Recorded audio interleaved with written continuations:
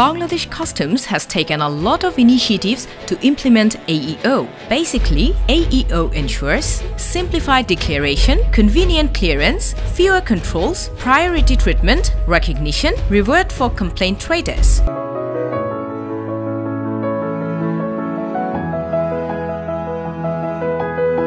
Recently, Bangladesh Customs amended the Customs Act to introduce AEO.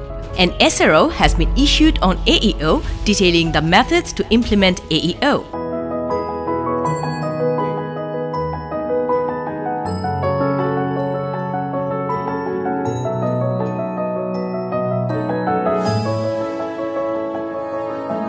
NBR organized a lot of training events for customs officers and relevant stakeholders with the support of development partners such as USAID, Bangladesh Trade Facilitation Activity (BTFA), to introduce a pilot program for AEO with pharmaceutical companies.